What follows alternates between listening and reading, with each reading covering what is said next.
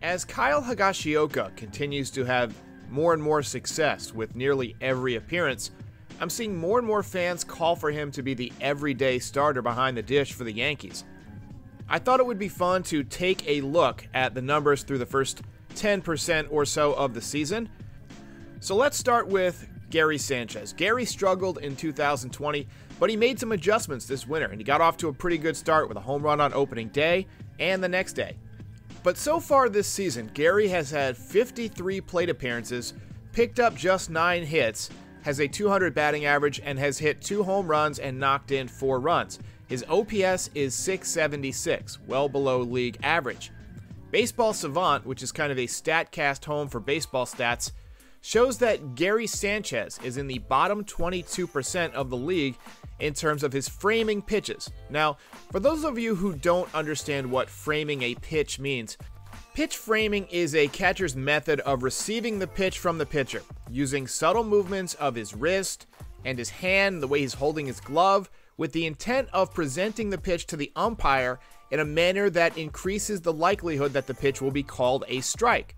In other words, he makes close pitches that would otherwise be called balls be called a strike. Gary Sanchez is in the 22nd percentile at this, so he's worse than about 78% of the league.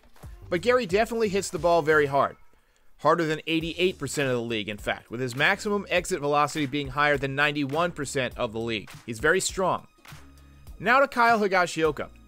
First of all, he's a few years older than Gary Sanchez, and he's the backup, so he doesn't have quite as many plate appearances, just 21 to Gary's 53. However, he has 1 more home run and 1 more run batted in so far than Gary. He's also batting .353, which is really impressive for a guy who doesn't get to the plate very often. Very small sample size, but he's obviously been better offensively so far. His maximum exit velocity, which is something that the Yankees definitely value, so don't undercount this, is better than 68% of the league. Remember, Gary was better than 91% of the league, but defensively is where Kyle Higashioka can really shine. He's in the 100th percentile of pitch framing.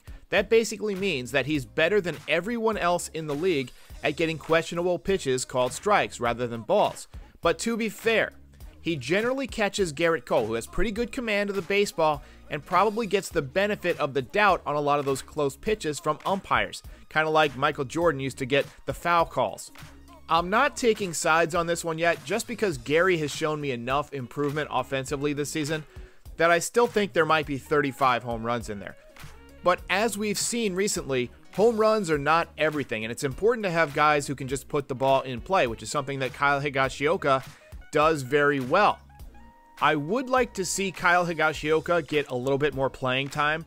Last night he seemed to work pretty well with Domingo Germán, so maybe you let him catch Domingo next time through the rotation as well and see how it goes. I think he's the best backup catcher in the league right now, and having him play 40% of the time instead of 20% of the time might be a good idea, and it might also keep Gary Sanchez healthy. So we'll see how it goes. Let me know what you think in the comments. I'll see you on the post-game reaction.